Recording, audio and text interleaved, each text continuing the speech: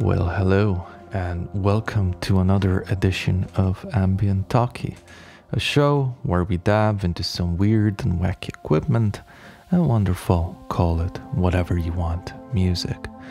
I'm Andy from Two Round Robins, and I hope you're ready for a look into numbers, statistics, and music.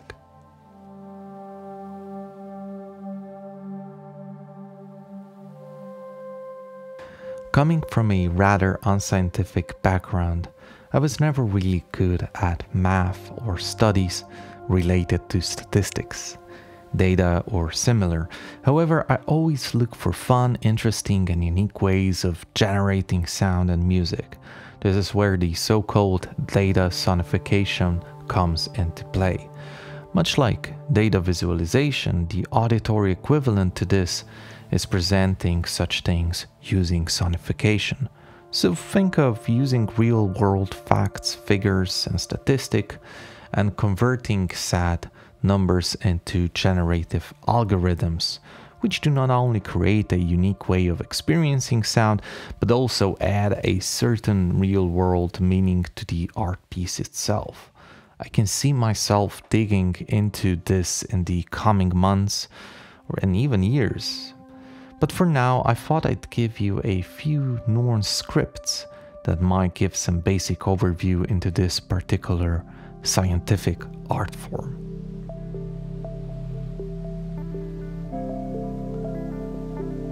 Now, we have already touched upon some database scripts on this channel.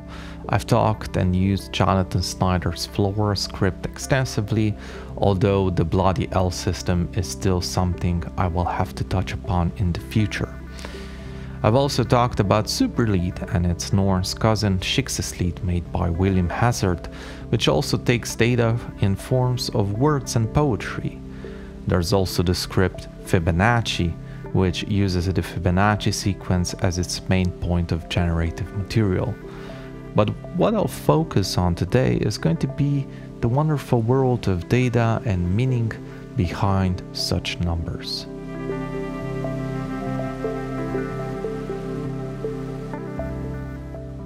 So Duncan Gear, aka the Radio Edit Online, is a sonification artist and developer. Going through some of their scripts, I've noticed that Duncan contributes meaning to their script, basically creating a sort of an art piece in itself. And one of these is basically called ppm here, which basically is a single sine tone that reflects the concentration of CO2 in our atmosphere.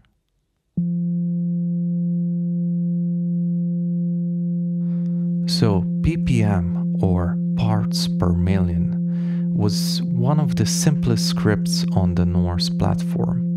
You have no controls whatsoever, and what you're stuck with is this simple sine drone. The strong point here being the frightening message. The tone and number here represents the concentration of CO2 in the atmosphere. And going by the screenshot on Norns Community from 2022, the number was 419. Now it's 424.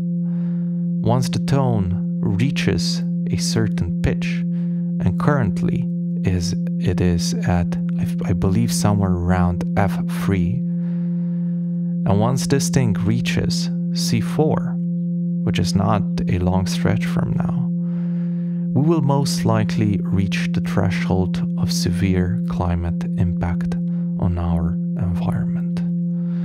So yeah, this is again a very, very heavy script to process internally, but important nonetheless, as it's a simple tone that basically reminds us where we're at.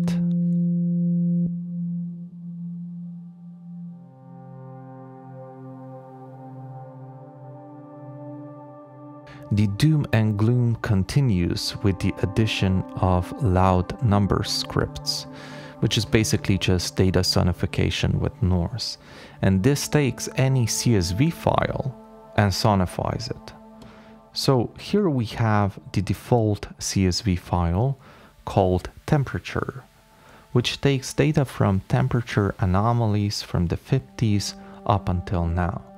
It takes this data from a CSV file from the Our World data site, where you can find lots of these particular files and put them into script, into this particular script, of course.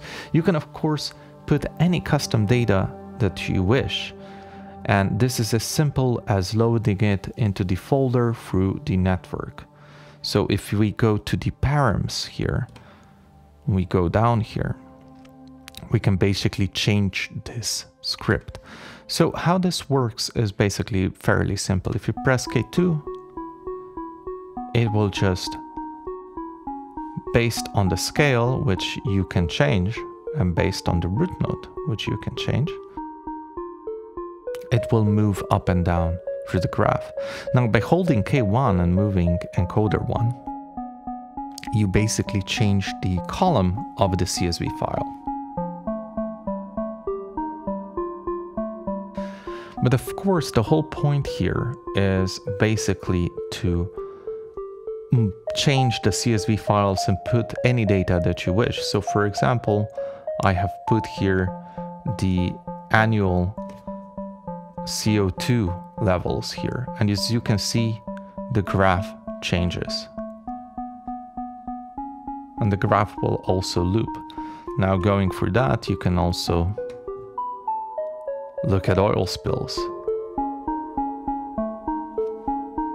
So yeah, with this you get quite immediate results by just using numbers from, let's say, your Excel or number file.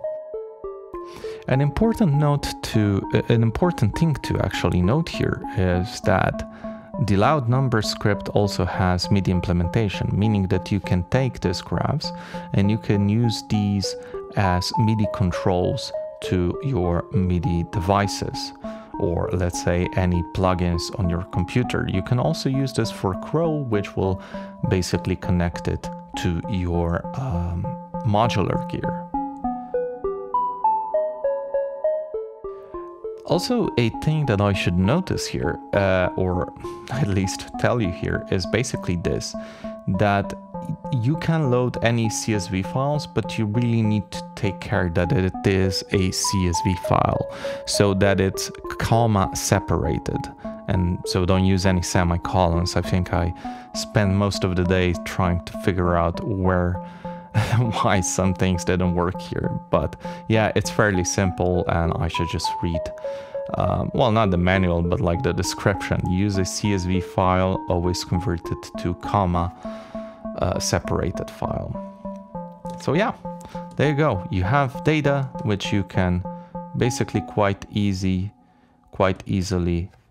work on. So yeah, let's just move to the next one. A bit more on the lighter side of things is the UFO script. Let's put it up. So this script takes data from the position of the Internal Space Station, so the ISS. Basically, it works by using the API from the where-the-iss.at site and manipulates the synth engine based on the data of the station coordinates. Latitude is mapped to the filter cutoff and modulation depth of the internal supersaw engine, which was developed by Jonathan Snyder. So by pressing K3, we can listen to that.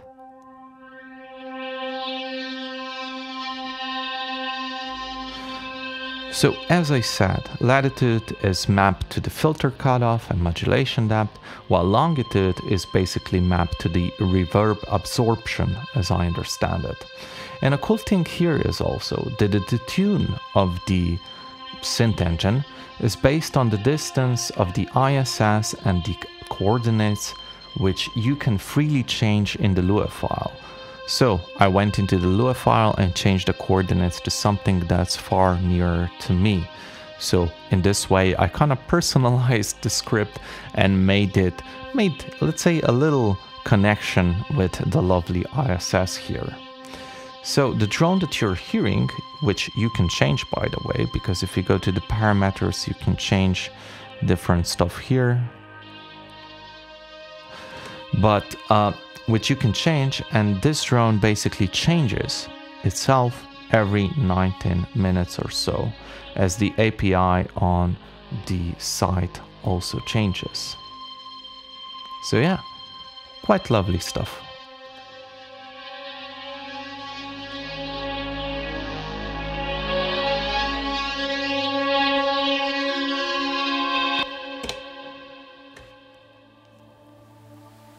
Another developer that also dived into data sonification is Mark Eats.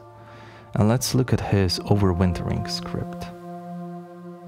Now this script takes quite some time to load, so let's just try to use this time for me to say a few things about the developer. Sadly, as I understand it, their script ARP index, where data is used based on livestock market feed, is currently not operational. I don't know why, maybe it has to do something to do with the site going down and stuff like that. However, one of the more beautiful scripts for norns is their overwintering script.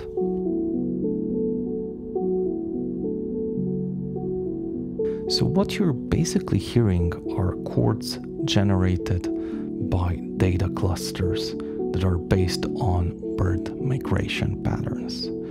Data can be found on Eurobird portal, which basically shows the reported sighting of different bird species.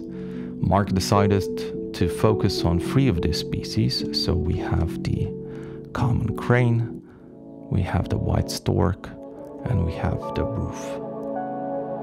So each species has a different migration pattern and as well as a different sound engine. So it just like each of these has a different feel to them, which I find quite fascinating. So the script here is quite bare with its controls.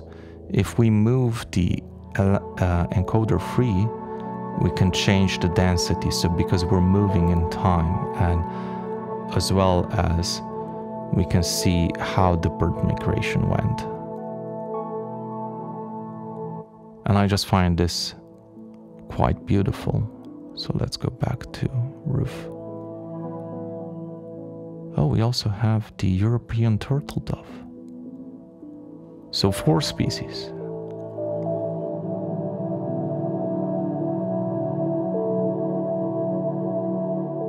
And these sounds absolutely lovely. So even though the controls here are a bit bare, you can change the screen and what the screen shows you. These are basically chords that are being generated by the data clusters.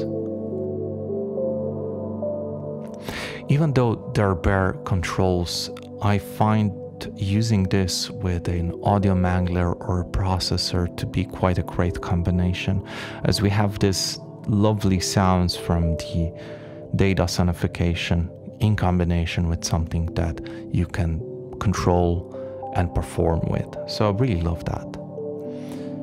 So yeah, all in all, I think that data sonification is quite an amazing tool, which can use real-world facts, figures and numbers in order to generate soundscapes and really home in the message along the way.